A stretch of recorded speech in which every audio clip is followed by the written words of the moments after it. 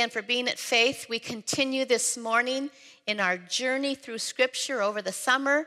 I hope you've been following with us through the Bible Project. So this week's readings takes us to what we're going to focus on this morning is a passage from Ezekiel 37.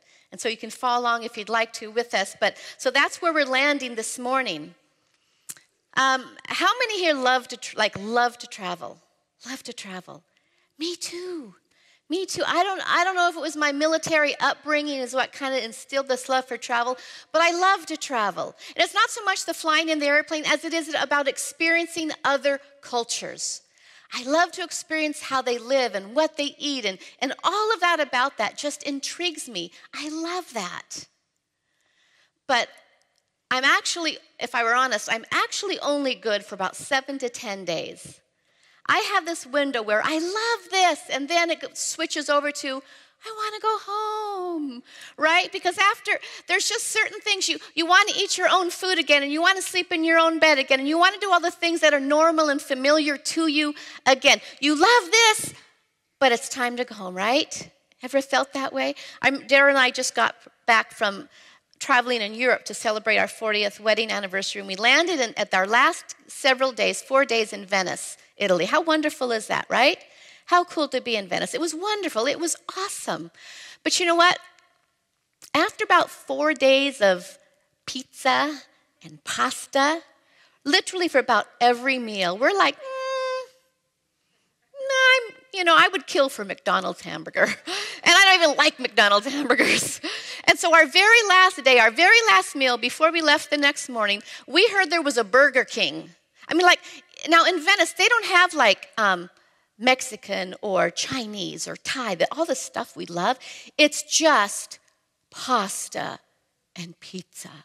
So we heard there was a Burger King somewhere. And so we went out on this hunt to find, I don't like Burger King, but I just need a hamburger, right? So we found it. We just relished in this $18 burger and fries, and we're happy campers. We didn't care how much it cost because we wanted to go home to the familiar.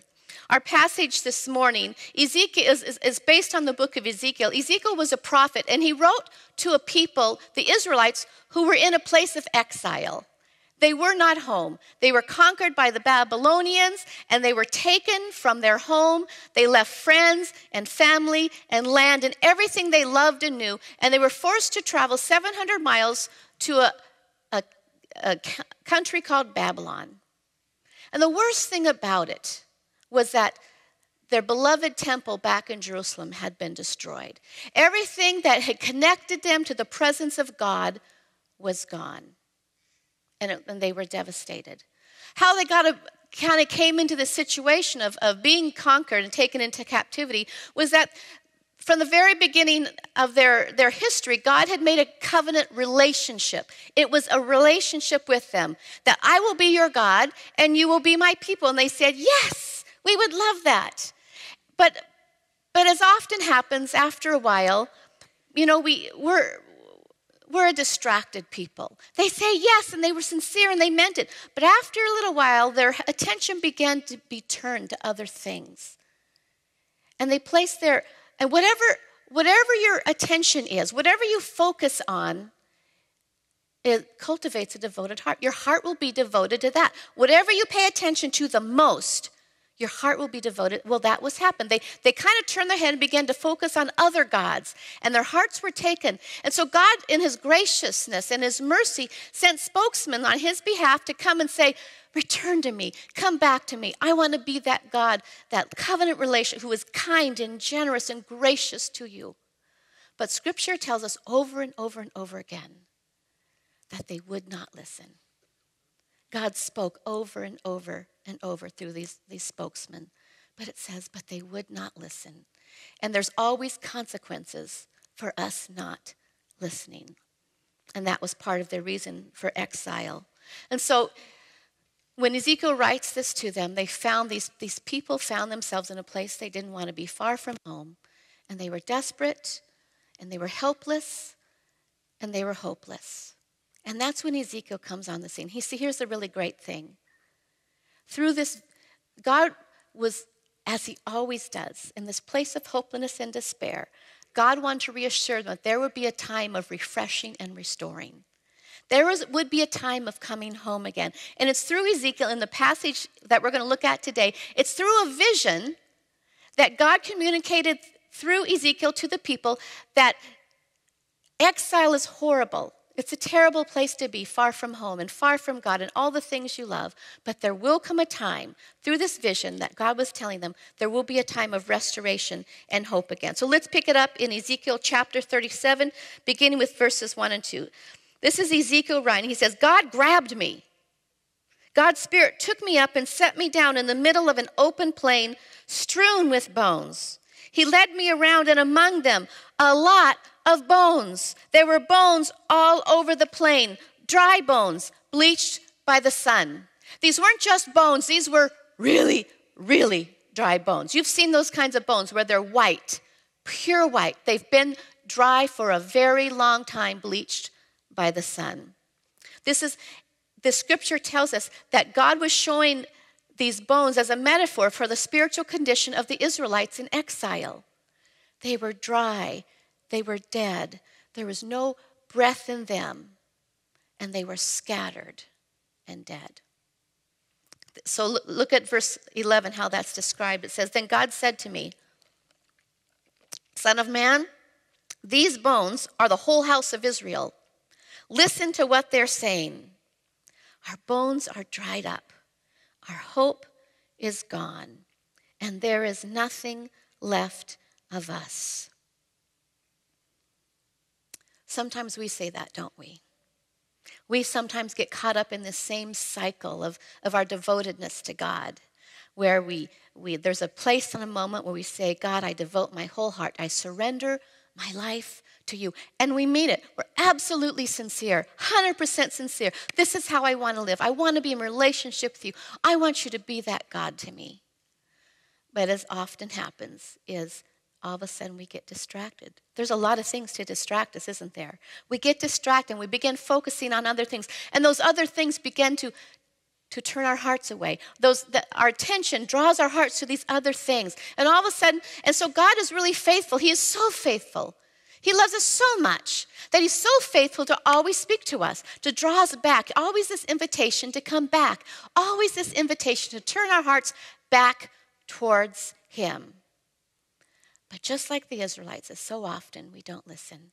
We're so distracted. Our hearts are so focused on other things. We don't hear the invitations of God wooing us back.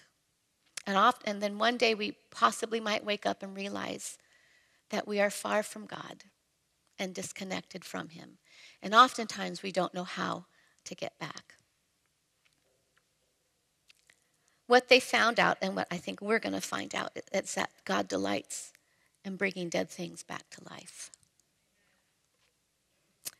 So in verse 3, it continues in this passage. It says, he said to me, Son of man, can these bones live?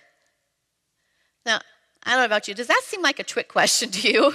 Like, here's this valley of really dead bones, and God asks Ezekiel, can these bones live? You know, the answer seems obvious, right? So you're going, I don't know. So look at Ezekiel's answer. I love this. He says, Master God, only you know that. Now, how many know that's a safe answer, right, to those kinds of questions? Only you know that. I think I would have said, are you kidding me? No way, Jose. These are dead. Like, there is no life, no way. But I love that Ezekiel, instead of saying that, because I would have said that, I love that he left open the door, the possibility for divine intervention. He left the door open that God just might be able to move on something dead. I love that. And if you're here this morning, you're thinking of the things in you that have stolen life from you. And there's a lot of things that can do that, right? There's so many things that steal away our hope and our joy. So many things. Would you just be open to the possibility for divine intervention this morning?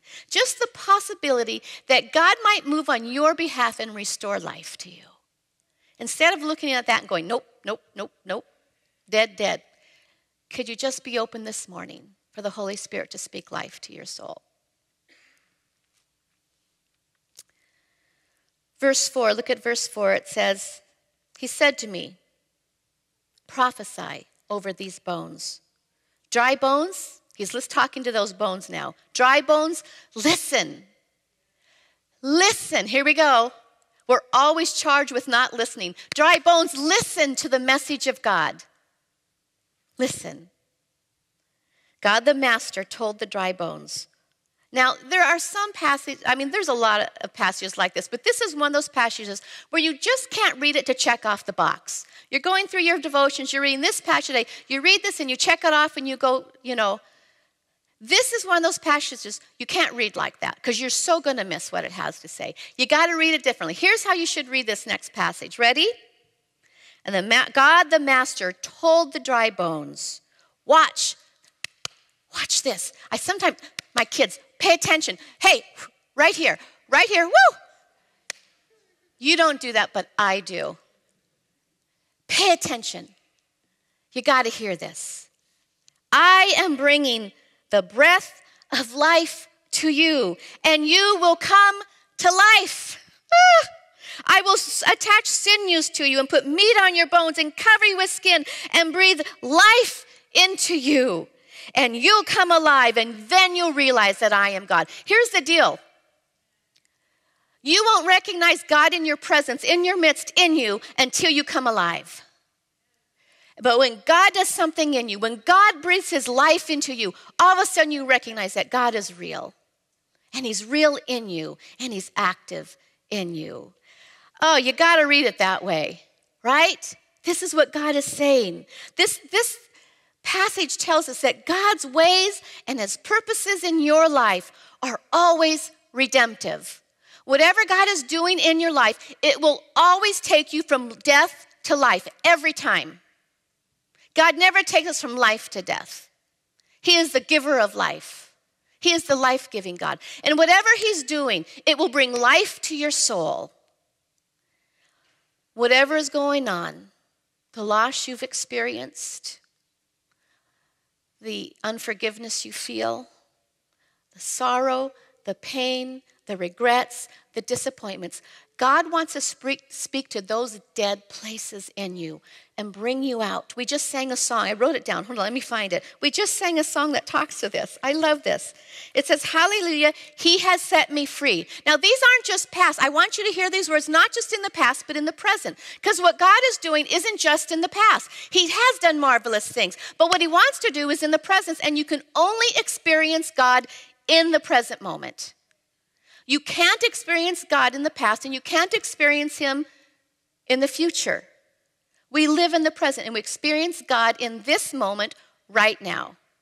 You can't hold out for a different place in a different time. It's right now. So in this place right now, God wants to set us free. He has broken every chain. Death has lost its grip. The chains that we experience today, the parts of us that are given over to death in our lives today, and it says salvation is in his name. It's salvation for this moment. It's not salvation for eternity. It is that, but it's more than that. We live in the present. What God wants to do is now. He wants to save us now. All the things that bring death to our lives, all the things that hold us down, all the things that keep us from God, all the things that keep us from living life to the full, God wants to bring salvation to those places. And it's a daily thing. He wants to do that to us. See, the thing that, so God is continually, always, faithfully, creatively bringing death or bringing life to dead places. Always. There is never a moment in your life that God is not at work. Never a moment that he's not inviting you into something new and fresh and life-giving. There's never a moment he's not at work. Always. Now, two things I want you to notice from this passage is that God didn't say to tell Ezekiel, tell these bones what to do, tell them so they can get their lives together. Tell them to buck up and make something happen so they can come alive. Do you notice it did not say that? He did not say, okay, here's 5 ways that you can make life happen, and you can get live again. Here's 10 simple, easy ways too. It's not up to us. The life that we desire, the healing that we desire, the comfort that we desire, all the things that we so desperately need in our life does not come from us. It's not about doing the right things or revving ourselves up to be spiritual. Everything that we need is not on the out, it's on the in. Has already been given to us.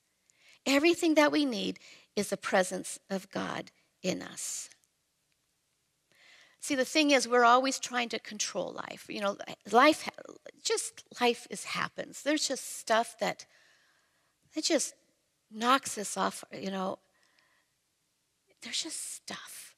And our first reaction is to grab for things to make life work, make it better, make this go away, make this happen. We're just always about control and trying to manipulate life in such a way that we can make it work on our terms.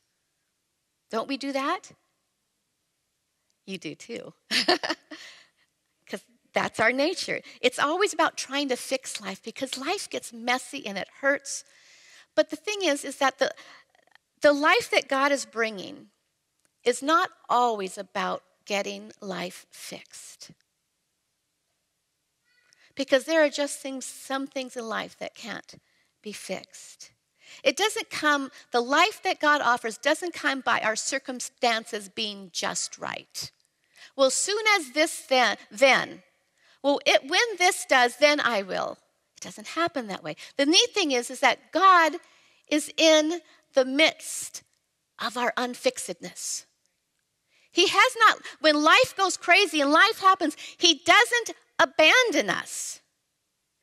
He doesn't abandon us. He is the God who is for us, not against us. And the hope that you need and the help that you need is found from God who's in the midst of it. He's not outside of it. Don't think that God has abandoned you. He has come into the middle of it. And that's where he wants us to turn our hearts towards him who is in the thick of things with us. He is there if you look for him. He is at work creatively and redemptively in the midst of our unbrokenness and our unfixedness. He has not left you. The life that he brings to you is in the midst of all of the stuff. He's for you and not against you. So don't give up on God too soon. Don't give up on God too soon. He's not abandoned you. He's closer than you think. But we often look to other things, don't we? Life gets messy. Life happens, and it tears at us. It tears at our hearts and our souls. And we start to grab for anything that will make it feel better, anything that will hopefully make it go away. But all of those things don't bring life to you. They come up empty every time. Look at verses 7 and 8. It says, this is Ezekiel writing again. He says, I prophesied just as I had been commanded. And as I prophesied, there was a sound. Oh, a rustling. The bones moved and came together, bone to bone. And I kept watching. Sinews formed and muscles on the bones, and then skin stretched over them. Whoa, what a sight, huh? All of a sudden, these dry bones are starting to come to life. And all of the things that had been lost are starting to come together. And before him stood a complete person. But then he says this, but they had no breath in them. You know, we can look good on the outside and be dead on the inside. Have no life in us. And we can do that a pretty long time. But not forever. Our souls won't have it. But it's amazing how long we can go disconnected from God. We can do things for God. We can say all the right things and not really experience him in a real way. Now, the Hebrew root for breath it's called ruah.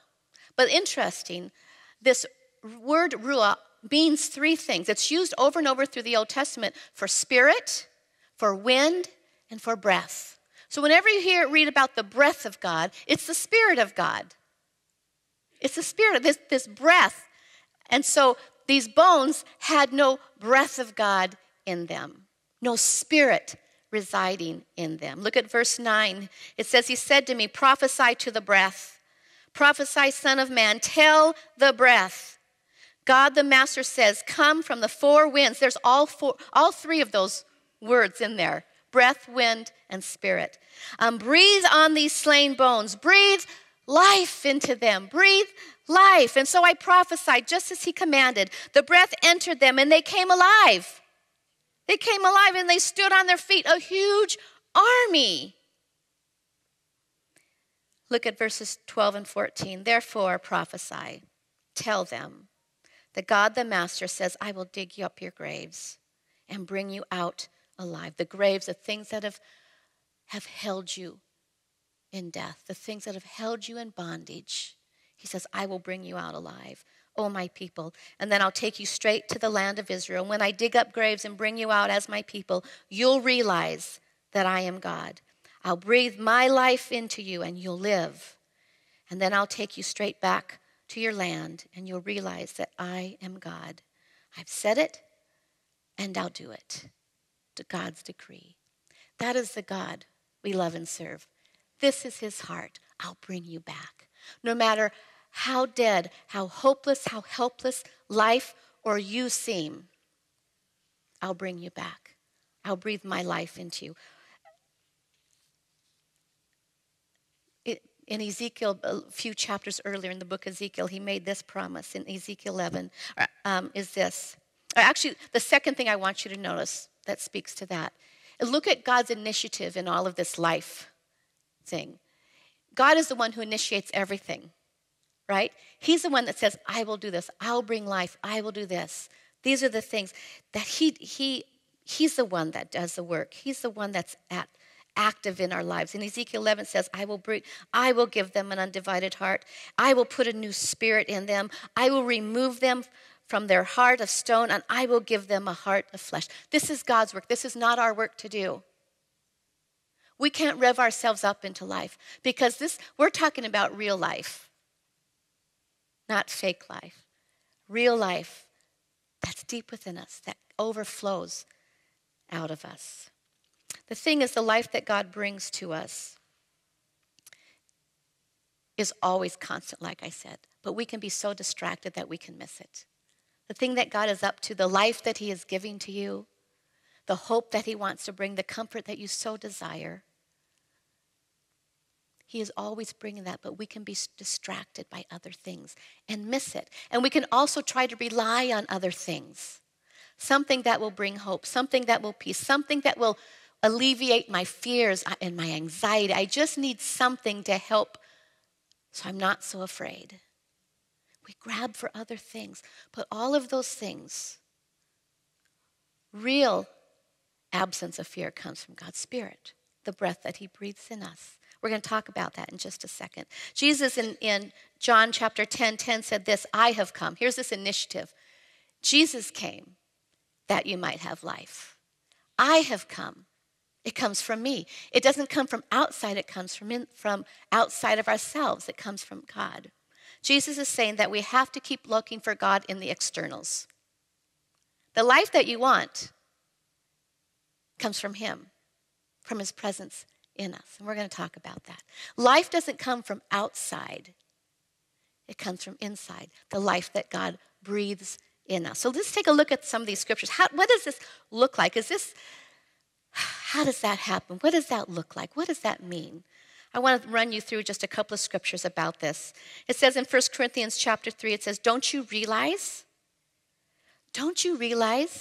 that all of you together are the temple of God and that the Spirit of God lives in you? Don't you realize that God, his Spirit, lives in you? That's where the life comes from. It comes from the Spirit who lives in us. Now, interesting, in that little tiny word called in, where the Spirit lives in you, that little tiny word means this in this passage. It means to hunker down. It means to dwell, to make yourself at home, to go deep. So in other words, the Spirit of God hunkers down in you. He goes deep. He makes his home. He dwells in us. That's what the Spirit of God does. That's God's presence in us. He comes and hunkers down and makes his home in us. Look at Ephesians chapter 2, verse 22. It says, and in him you too are being built together to become a dwelling in which God lives by his Spirit. A dwelling in which God lives by his Spirit. You know, in the Old Testament, God's presence was contained was housed in a temple. But God said, I will no longer be housed in brick and mortar and stone. I will come and live in you. You become my temple. I live in you and bring life to you. Now you got to hear this next passage. It explains it so well. Found in Romans chapter 8, it says this, but if God himself has taken up residence in your life, you can hardly be thinking more of yourself than him. You know, all of a sudden, when we know that God has taken up residence, we don't focus so much on our hang-ups and on all of the things that are happening to us. All of a sudden, our attention gets diverted to him who lives in us. Instead of focusing on the circumstances and what we're up against and the fear that wants to overtake us, instead of focusing on those, all of a sudden we begin to focus on the God who lives in us. Right? If we're convinced and we know and we believe that God resides in our hearts. It says, and anyone, of course, who has not welcomed the invisible but clearly present God, the Spirit of Christ, won't know what we're talking about. But for you who have welcomed him, in whom he dwells, even though you still experience all the limitations of sin. How many know life doesn't get cheery after we accept Christ? Right? We still experience all the stuff. All the stuff. But he says, you will still experience life on God's terms, on the way God brings life. There will still be stuff, but it's different because God brings life to you in the midst of all of that stuff. It stands to reason, doesn't it, that the alive and present God who raised Jesus from the dead moves into your life. And he'll do the same thing in you that he did in Jesus, bringing you alive to himself. When God lives and breathes in you, and he does, as surely as he did in Jesus, you are delivered from that dead life. From all of the stuff, the things that have wounded us, the pain that still seems to control our life, the anger that we try and deal with it and it won't go away, the loss that we experience that seems like it will overtake us. He says that he will deliver you from those things. He will bring life to those. You don't always have to feel like loss will have the final answer. You don't always have to feel like you will never be the same or feel different again. Because these things are not the final, do not have the final answer. He says, with his Spirit living in you, your body will be as alive as Christ. The same Spirit that lived in Jesus, the same Spirit that powerfully raised him from the dead, lives in you. And the same things, that power that raised him is the same power that will bring life to your souls. The things that have wounded you and hurt and you think will never, the regrets that you have of the past. God brings those dead things to life again and restores and redeems all things in your life. 1 John 4 says, this is how we know we're steadily and deeply in him and he in us. He has given us life from his life, from his very own Spirit. Wow. Somebody say wow, right? Thanks. Because this is wow. This is wow. God has given you everything that you need. Everything that you desperately, your heart cries out for. The comfort that you need. The peace when life is just in upheaval, the peace that you need in the midst of your circumstance. Here's the deal, is that sometimes when we pray, when we look to God to heal us, to restore us, oftentimes I think we look to the God who is out there. Oh God, please come and restore. God is not out there. He's not out there. He's not out there, and we're going to try and convince him to come. We don't have to convince God to come because he is already here. We need to focus our attention in a different place. God is not out there. He's already here. And when you step out and ask him to help, when you cry out to God for help, he's already there. He's already at work. He's not a God who is afar off. He is a God who lives in us. Think about when you pray. When you pray, how do you imagine where God is? Oh God, please come. I did that for years until I finally realized, no, he lives in me. And he's bringing life to me even before I know it. He's already at work creatively birthing life in me before I ever know it. And my job is to discover that place where God is at work and to respond to that. God, what are you doing? What are you healing? What are you restoring? And he's so faithful to do that. So faithful. And then invites you to partner with him, to respond to that. And that's where, when Scripture says things like rejoice in the Lord always, that's not for you to fake it. That's not so you can fake it. Like I'm just going to be joyful. What if the Spirit of life births joy in you? Is that real joy? What about comfort? I'm just going to hang on. I'm going to try harder. I'm going to have peace if it kills me. What if the Spirit of God is birthing peace in you? And you begin to recognize that peace. And you begin to recognize the comfort that God brings. How many know that when it says in here 3 times, and then you'll know that I am God, then you will know that he is God? When you begin to feel the Spirit of Christ come alive in you, and he begins to bring peace that you've never experienced, peace that the world cannot give. You begin to experience his presence and his nearness. Then you know that God is real, right? When you experience this living Christ in you who births life in you. I think for too long we've been content about thinking about God. We've been content with talking about God. We've been too content in not knowing him in a real experiential way. See, the thing is, God is a personal God. He can only be known personally.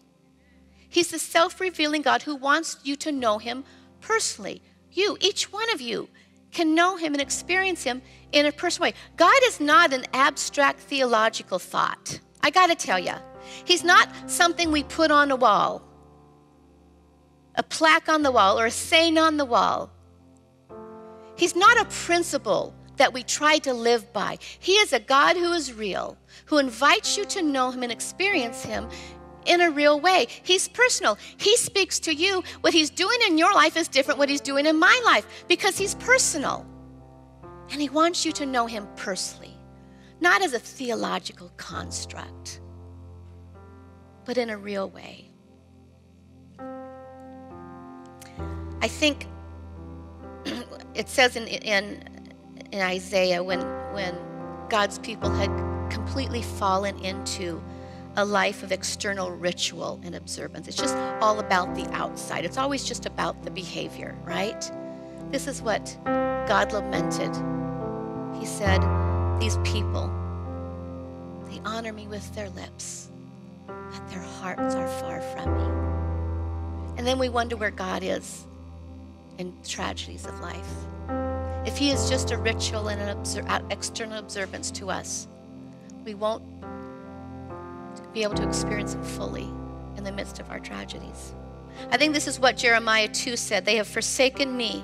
They have forsaken me, the living water, and they have dug their own cisterns, their broken cisterns that cannot hold water. How many times have I said, I need so much peace in my life. I just need to know that I want this loss, and I start digging my own well, thinking that I can experience real peace and real hope, only to find out all of those things come up short.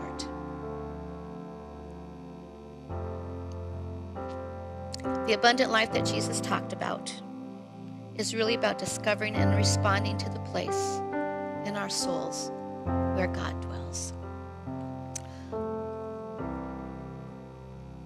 See, here's the deal. This is what I often say, or tell myself at least. We all have stuff. We have things in life that tear at us and threaten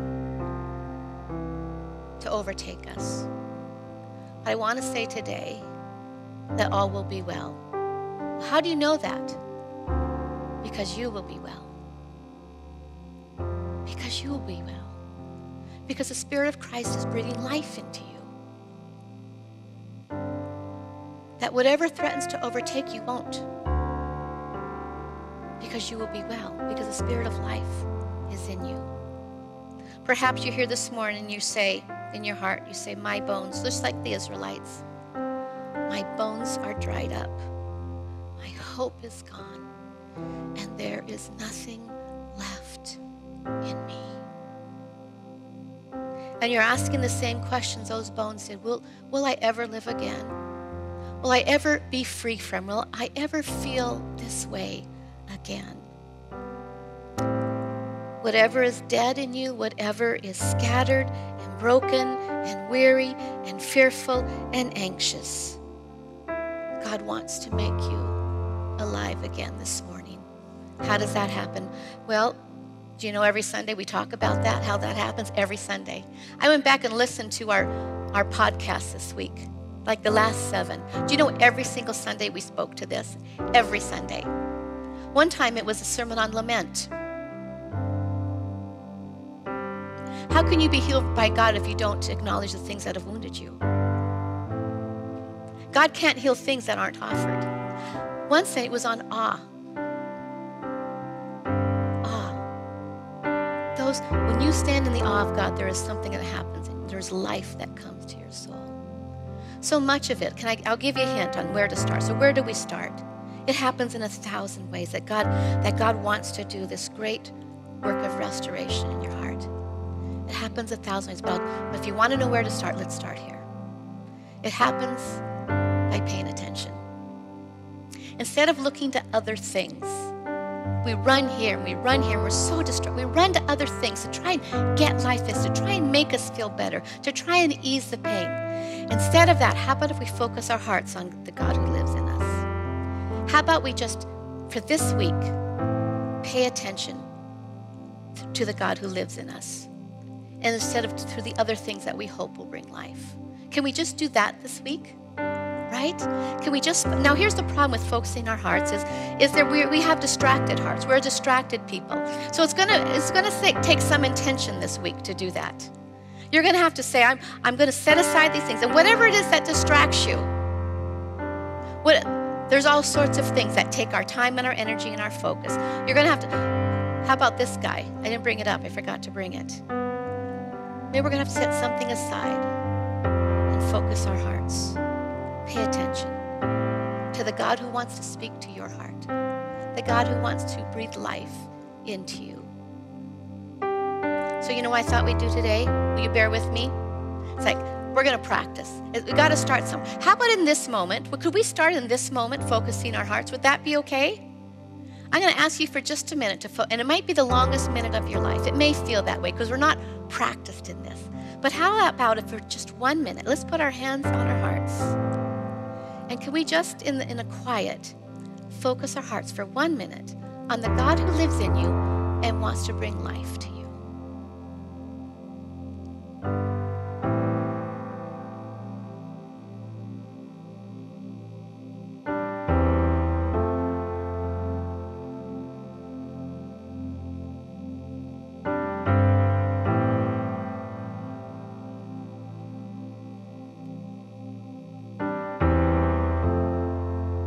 So Jesus, this morning we pause.